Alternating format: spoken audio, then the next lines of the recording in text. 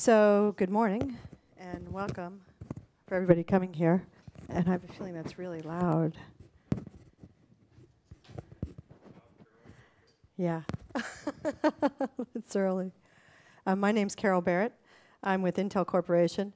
And I've also been doing work here in the community around a group called Win the Enterprise, which is bringing together a group of folks who are focused on driving OpenStack to be successful in the enterprise IT marketplaces and coming together to understand what we need to do in multiple ways around OpenStack to go ahead and be successful. And today, I wanted to talk with everybody about where we started and where we've come to and where we want to go to. And I'm looking to go ahead and bring new members into the teams that we've formed for the last couple of months so that we can go ahead and achieve the goals that we want to set forth for between now and taking us to Kilo. So, So what we've done is really focused on identifying what are the barriers for enterprise IT to deploy OpenStack today. Not what they need 6 months from now, not what they need a year from now, but what is standing in their way of being able to deploy it today. And we found that sometimes those barriers are around technical features and capabilities that we can go ahead and address in a short term through a series of different approaches.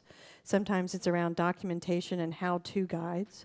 Sometimes it's about awareness and perception. They're not aware of OpenStack, or they have views on how capable and complete OpenStack is and how ready it is for enterprise deployment.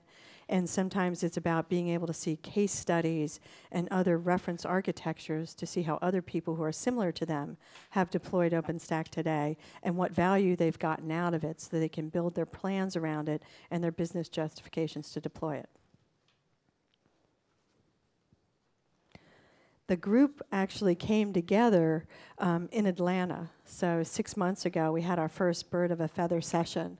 And we brought together a group at that time, and then additional folks joined us over the course of these last 6 months. And we initially kicked off 5 teams. We identified that the barriers segmented themselves. So we kicked off an application availability team, a manageability team, service availability, which was referring to the OpenStack services, security and compliance, and a marketing and a business team. So we went ahead and brought together about 70 people from 25 different companies across these teams. And these teams operated to go ahead and identify what were the key barriers, look at how they would prioritize the ones, because there were pretty long lists in each of these areas as to what the issue were. Created a ZBB line, identified what were the top 3 that we actually thought we could do something about in a 6-month period of time, and took that list to the OpenStack board meeting in July, which was in Portland, Oregon, in conjunction with OSCON that was going on at that time, and showed them what we had identified and what our plans were to take action on them. They told us to go ahead and move forward. And so coming out of that, we identified that there were some common barriers that went across application manageability, service availability, and security and compliance. And they were around OpenStack deployment and upgrade, monitoring, and then cattle and pets. How do you go ahead and onboard existing IT enterprise workloads into a cloud? So we formed 3 additional teams coming out of July, and since then, the teams developed action plans and have been executing to them. What it looked like was that we ended up with over 75 participants, and there were a lot of individuals who were in multiple teams because folks have interests that span multiple areas, and they have development teams that span multiple projects and multiple areas. It was over 25 companies that came together. We've had a series of folks who have joined us even in the last couple of weeks, folks from Oracle and Stratus, Liberty Mutual Insurance, EMC, and I'm hoping to build with that list here today. And we've got 8 work groups that are actively working today. And over the last 6 months, we've got over 1,200 of collaboration hours across all of these folks working to execute on what we identified as the problems and the actions to fix. And what those fixes look like was, in the case of the marketing team and the business team, we did some content development to provide the support of messaging and being able to show proof points around OpenStack deployments and people getting value out of OpenStack for their business. We updated documentation that filled some of the gaps and aligned the documentation with the current capabilities in OpenStack, specifically around federated identification. We went to the San Antonio Operators Summit in August and met with a series of OpenStack operators to understand what their real barriers were around monitoring and deployment and onboarding existing IT workloads into the cloud, because we needed more requirements and details of what was stopping them from being able to move forward, so we could understand what we needed to do to get rid of those barriers for them. It gave us good information. And so from there, we went ahead and developed a series of blueprints and proposals that are actively being worked through the design summits that are going on. And what you see is, by the different teams, what the titles of the blueprints are, what projects they're in, links. And I'll go ahead and post the slides up on a Google Doc. And there's an Etherpad that you can find in the schedule notice. And I'll put a link to the Google Docs file in there as well. And feel free to go ahead and go to the Etherpad and put any type of questions. I'm looking at it, and I'll log into it as well. And then you can see the folks who are going ahead and driving those different blueprints and conversations. Today we have actually the monitoring Cinder conversation is going to happen later on this afternoon. And tomorrow we'll have the Capacity Headroom Nova conversation happening. I'm not sure what the timeline on all the other ones are off the top of my head. So we've really tried to get focused on, again, what are the barriers today? And what can we actually take action on and solve in a short period of time? And either by making the modifications and driving enhancements to OpenStack, some cases it's working with ecosystem partners, because it's through that combination of OpenStack and an ecosystem partner solution that we can actually create a whole solution that can be deployed. But really looking to make impact now, not in the future. And so today, what I would like to do is, really a goal is to bring more community members into the work groups. There's a lot of desire to continue to push through to the L release, and that what we're trying to figure out is, what's that next set of barriers that we're going to go after, right? What are you hearing from your customers or your partners that are preventing people from deploying OpenStack today? Who in your organizations can work with us to go ahead and understand those barriers, define the solutions to them, bring resources to developing those solutions, and driving it into the design summits and then out into the marketplace. And around that is, do we have the right teams in the right focus areas? Do we need more?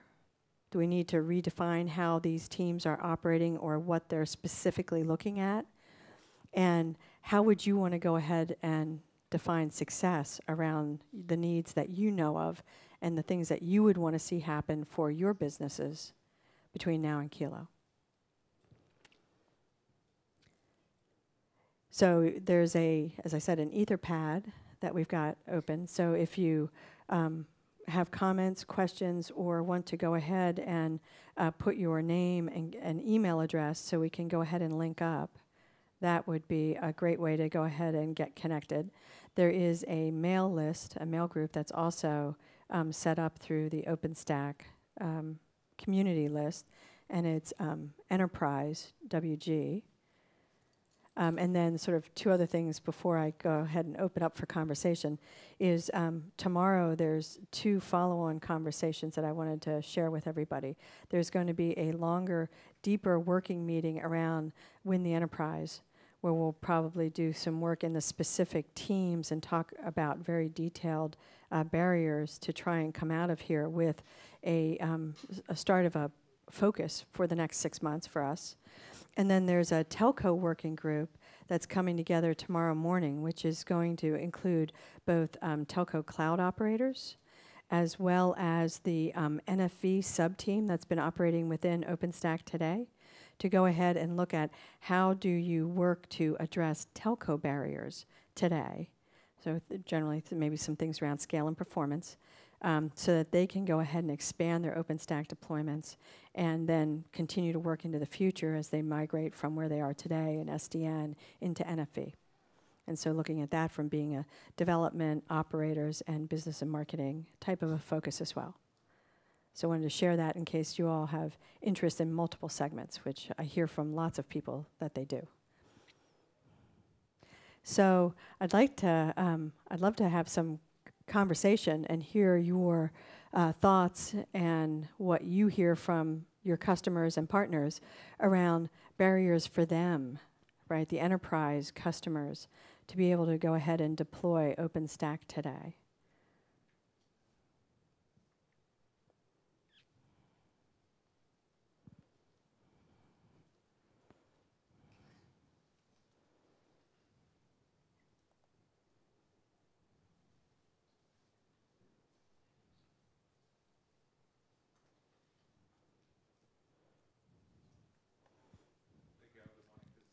Hi. So actually, we had to do the survey at the booth, and for the positive side about OpenStack, also for the negative side. So the common feedback on the maturity, stability, and the upgradability of OpenStack. Those are some of the concerns. And some of the enterprise customers that I have talked to also are concerned with simply the roadmap. 6-month roadmap is not stable enough for enterprise customer to plan the OpenStack implementation. So they want more of the 18-month roadmap, which we are talking about in the influence between the other cases. Yeah. Those are the things I heard from my customers. Okay. And on the maturity, are there features that come around that? You know, what are the examples they'll use that telling you that? Live migration is one example. Again, often people compare to VMware, even though maybe not a fair comparison. That's why you get separation. Right.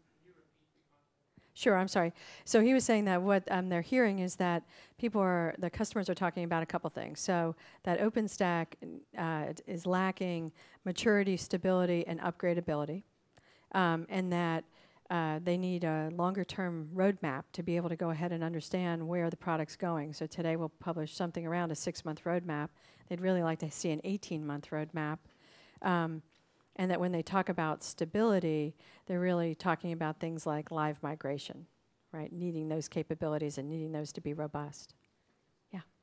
So one of the things we just recently ran into in the Icehouse release is we upgraded in Keystone from a stable Icehouse release to I think it was .2, and a change got put in that totally broke AD integration. It's a thing to deal with like UTF-8 characters, and I couldn't find a bug that got tied back to, so it seems like we get a stable release, which should be, I guess, feature frozen from a standpoint, but there's still features getting ported back into it, which I can understand if it's solving a bug or something like that, but if we're dealing with, if some of us are used to the Red Hat thing where it's like it's frozen and there'll be some stuff backported, but it's like API compatible, you end up with I'm on a stable branch, everything's working, I upgrade the version, and now it's totally busted, and there's no bug or anything that's related to it. It's kind of hard to. I don't see a line that says what gets backported and what doesn't, in terms of getting backported into versions from trunk. Was it the API that changed and that's what broke, or was it some internal function? It's internal code, so it was basically anything that goes through a LDAP query. There wasn't an appropriate function, so in Active Directory, if you had a picture, it tried to do a UTF-8 conversion on binary data, and that just totally broke every function related to it. So, like, Keystone refused to work with Active Directory.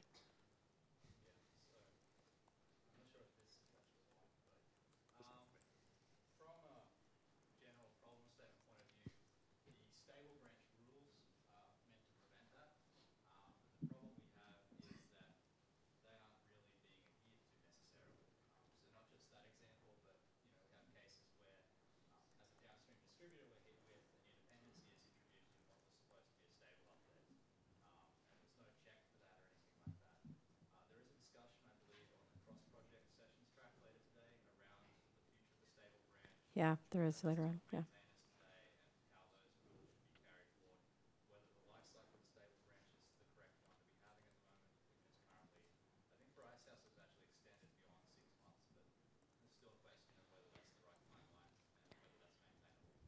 Yeah, I think there's a desire to actually get that to be much longer than that.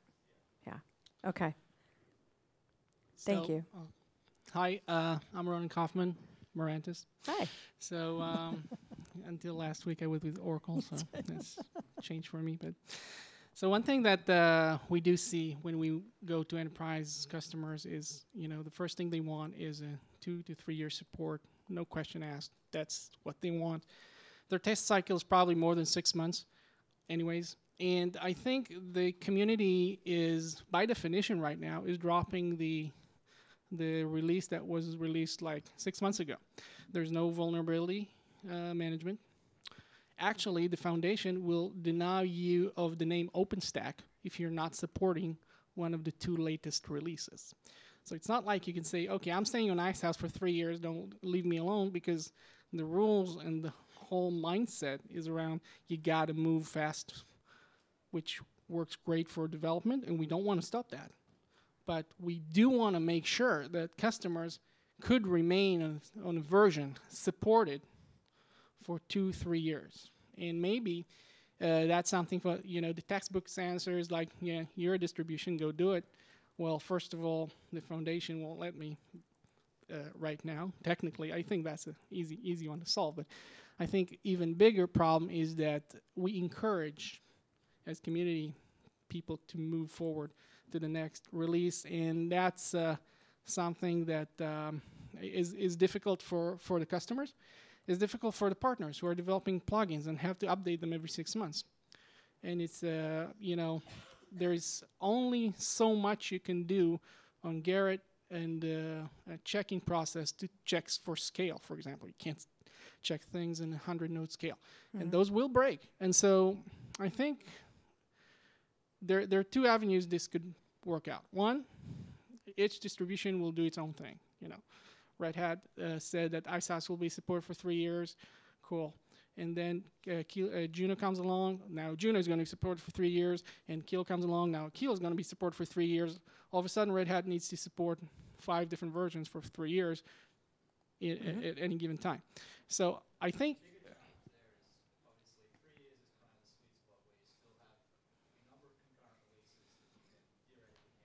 5, 6.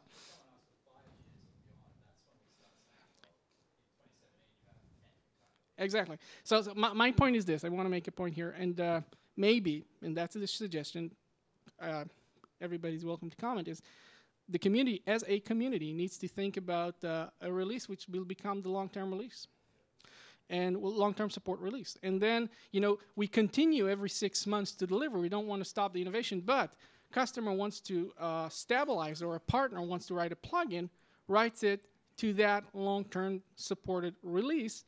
And then, if Red Hat wants to backport something, Morantis wants to backport something, fine. But we are responsible for maintaining those APIs, those interfaces. And I think for a lot of enterprise customers, this will be a very useful way to do things. That's my 2 cents. So.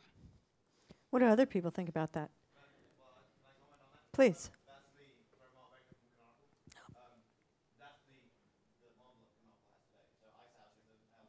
Yeah, I was expecting somebody from Canonical to kind of jump.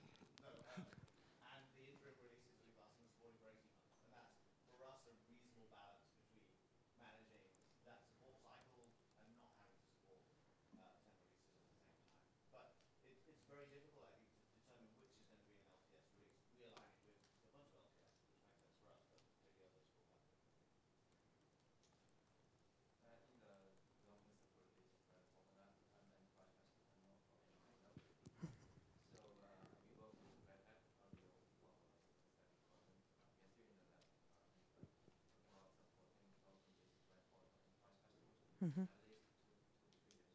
Okay.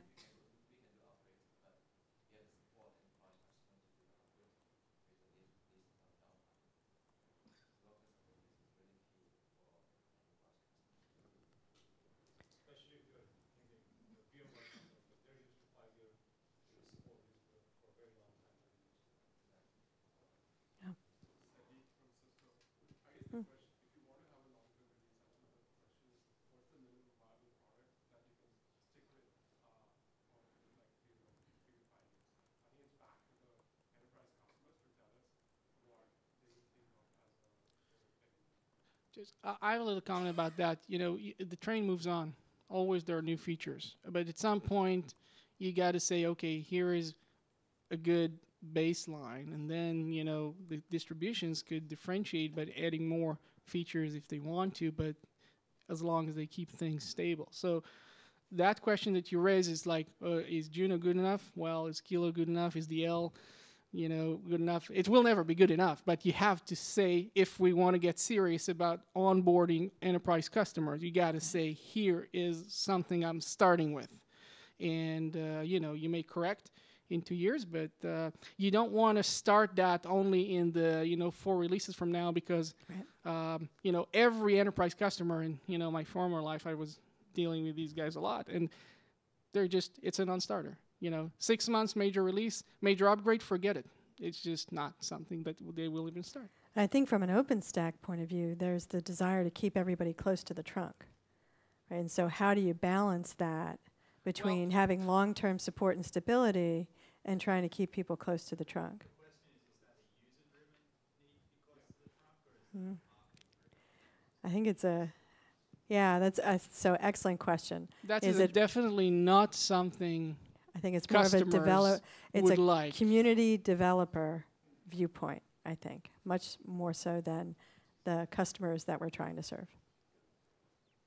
But I would imagine that it could be that the customer challenge becomes fragmentation, right? And so some of the value propositions around OpenStack and the ability for enterprise customers to choose across different distributions, depending upon what their needs are, that value proposition could erode over time if we see a lot of fragmentation in the distributions that go out because everybody gets away from trunk. I mean, maybe those are the two sides of that. Yeah. So Bill Franklin, HP. So I'll partially agree and partially disagree with one or two of the comments that have been made so far. There are a lot of enterprises that are actually actively doing work with OpenStack. They've deployed it. We've seen, I mean, you know, Rajiv Khanna was speaking from Expedia the other day. The Comcast guys were talking in Hong Kong. There are a lot of companies that have deployed this. Often it's in a proof of concept environment or it's in a greenfield development environment. But there are enterprises using it. And for, you know, are there any enterprise customers in this room, or are we all mostly vendors? Enterprise, okay, great. Who are enterprise? We got a couple of them in here. So I spend about half of my time talking to a lot of HP's enterprise customers. So I would encourage the enterprise customers that are in this room to tell the OpenStack community, particularly if you've currently deployed OpenStack, the things that you want to see us change to make it easier to consume, and more importantly, make it easier to take it from a proof of concept or a smaller project to the standard. We're really at the point where the client-server revolution is starting to change, and it's shifting in global corporates to a cloud-based infrastructure. So my first point would be, yes, I think there are enterprises using it, and you know they're having trouble cutting their teeth on it. It's the same way, I'm an older guy, it's the same way Unix started in, you know, between 85 and, or between about 82 and 85 or 87. So that would be comment one. And then comment two is there is a tension within a lot of the enterprise community that I talk to around how close they want to stay to trunk. And it's really, if you look back in history, it's the same thing that existed with some of the very large early Unix distributions and then Linux ones. It's this David Comey sitting here, who used to be a chief architect at Sun, and it was a whole investigation of the, you know, the arc of change that you want in user land, in Unix and in Linux. And I think if you talk to developers in the enterprise, they want to stay close to trunk. If you talk to the infrastructure people that deploy infrastructure as a service and the cloud, they want to have as much stability as possible. So it's that tension within the enterprise and ways that we can solve that for the enterprise so that the infrastructure components maybe don't change as fast, but the parts that some of the developers are really interested in have an ability to change at a slightly different velocity. it's a hard technical problem to solve, but often, if we go back and look at what we all did in the client-server world, that was the place where we met that gap. And we allowed the change to occur up in user land, and the infrastructure stayed a lot more stable. So maybe we want to think about that. I don't know. Sure. Not necessarily, you know, if I was queen for a day, I wouldn't necessarily look at it in terms of separating it out from dev to prod, because you really want to be able to have a constant progression and look at some degree of continuous integration. It's an aspect of what do you want to update and what do you don't. And if we could have a way of saying, lock down this, don't allow this to change, but allow this to change up here. And even better yet, have an understanding of the dependency graph of if I change this up here, what are all the other packages that need to be modified to make it work? That would allow an enterprise to maybe say, for compliance reasons, these things can't change. We've certified them for our own specific compliance requirements, but these things over here can change. And we don't really give them that capability yet. We have in the client-server world, but we haven't quite gotten there yet with OpenStack. So just a thought of spaces people talk about. Yeah. David? Other comments or thoughts on Bill's point or other? Go ahead, yeah. Well, as one of the few enterprise customers here. Thank you for coming to to visit with us. So I haven't really thought this out, but I've been asked to put OpenStack into proof of concept in my enterprise, so I can tell you what my problems were. Okay. To begin with installation, because we had to make a lot of choices, and seriously, most of the choices seemed simple, right? But I had to make them at every single point of installation. So was I using Rabbit? Was I using 0MQ or Cupid or whatever? So basically I had to roll my own passwords and everything going through the docs that were changing, but I already told Ms. Gentle about that. And so that's one thing.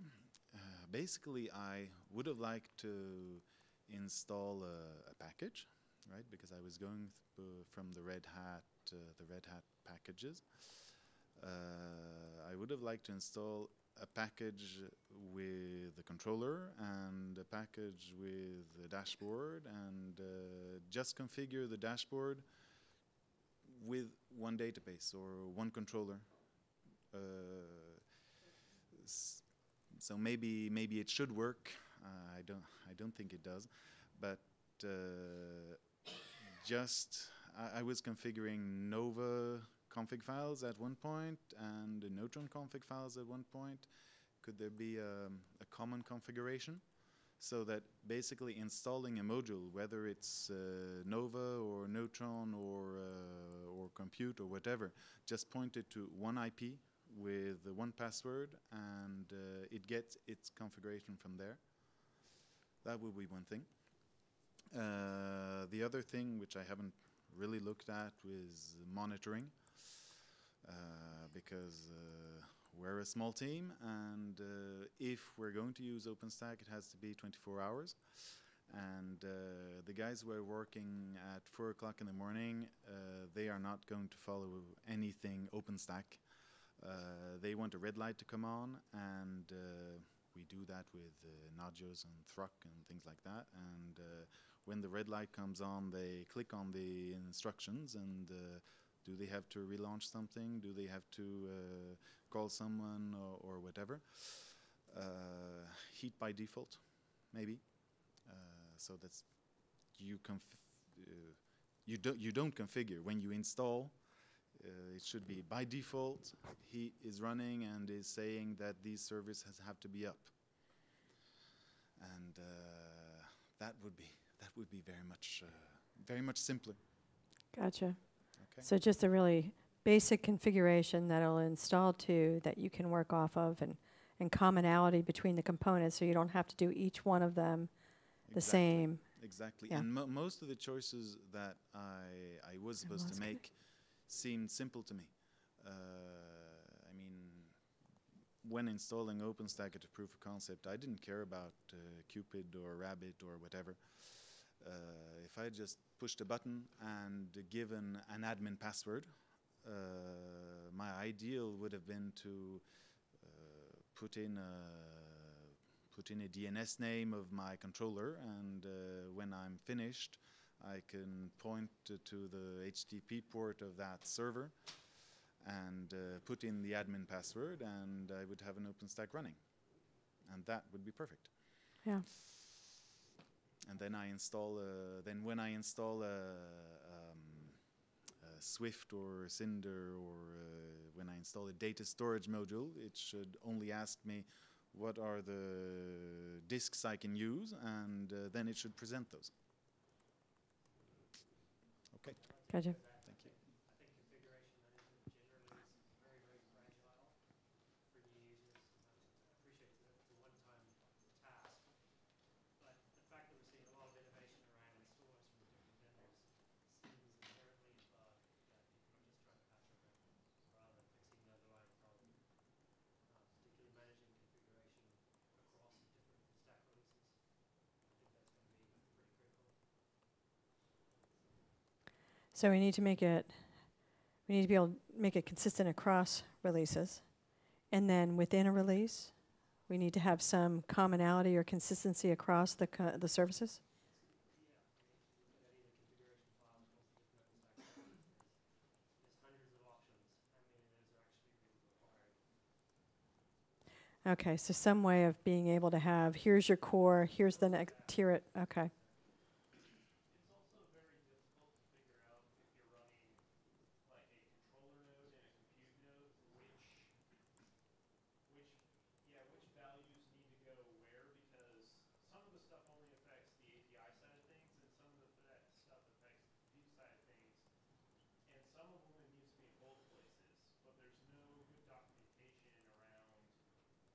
Everything's kind of geared towards dev stack, which is typically an all-in-one, so it doesn't really matter, but when you actually go to the enterprise, no one runs everything all at one.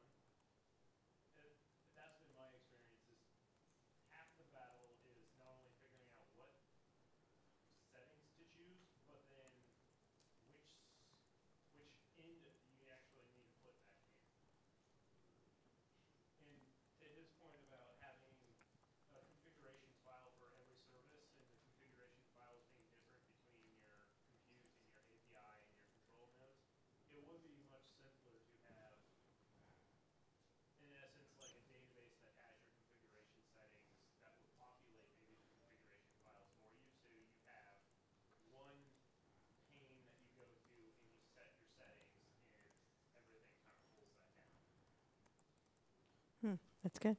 I mean, we used to run CrowdStack a long time ago, and that's how that worked, and that worked out pretty darn good. I mean, you have problems with having a database that stores all your configuration and having runtime issues with that. Mm-hmm. You don't end up with configuration skew across all your machines. Right. Okay. Good.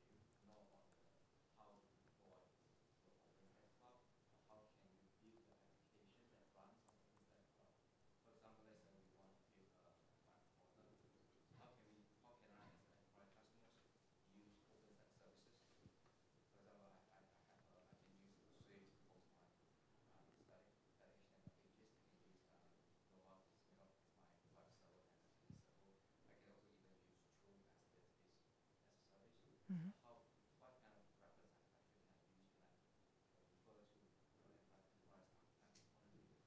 Do they need this kind of information?